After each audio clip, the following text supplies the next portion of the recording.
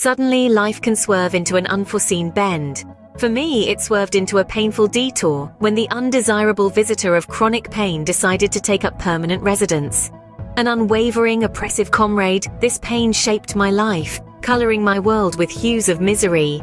Then, like a glimmer of hope in a storm, Daisy pranced into my life. A quadruped angel, she was far from a typical savior. Her tail wags were not just a symbol of her happiness, but morphed into my source of laughter. Her gentle paw nudges, a calming solace during the darkest and loneliest periods. Daisy, my canine ally, became an educator in her unique way. She instilled in me the virtue of resilience, demonstrated that even during the darkest days, there's always a cause to express joy.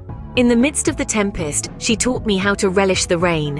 Her unconditional affection, a soothing salve to my constant pain.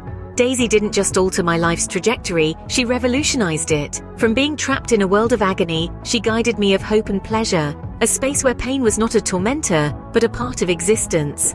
Daisy, with her attentive ears and enthusiastic tail, reminded me in her distinctive manner that life is more than just enduring pain. She guided me on how to accept it, to discover happiness amidst adversity, to savor the minor victories when the broader picture appeared desolate.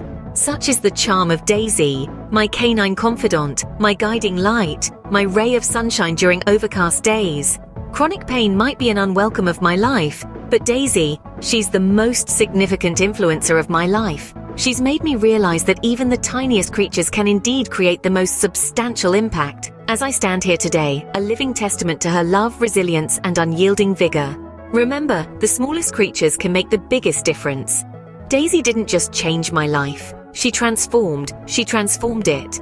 Her presence introduced a fresh rhythm to my days. Her shaking tail was the first thing that greeted me each morning, and her soft snores became my nighttime lullaby.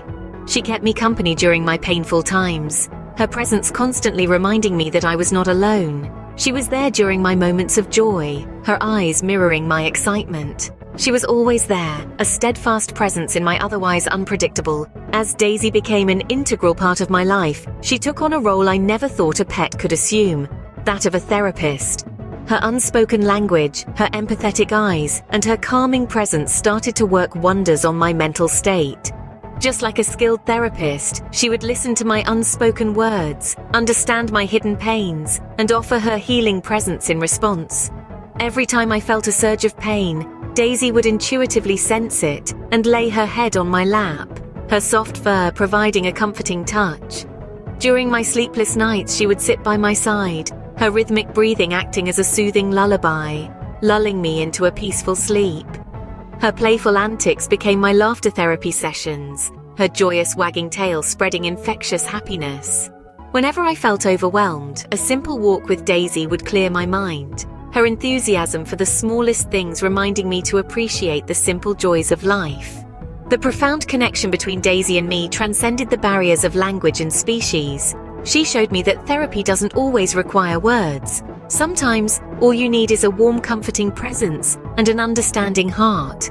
Daisy, my four-legged therapist, taught me the power of unspoken empathy and unconditional love in healing pain. As Daisy became a part of my everyday life, I started to notice the little things. The way her tail would enthusiastically wag at the sight of me, her eyes lighting up, a heartfelt personal welcome. Her excited tail wag was more than just a greeting. It was a beacon of happiness, a sign that I wasn't left alone in my struggle.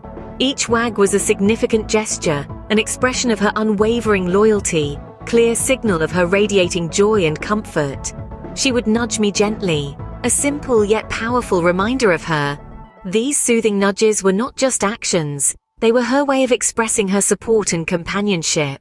Each soft touch was a comforting gesture that lifted my spirit, eased my discomfort, and reminded me that I was not alone.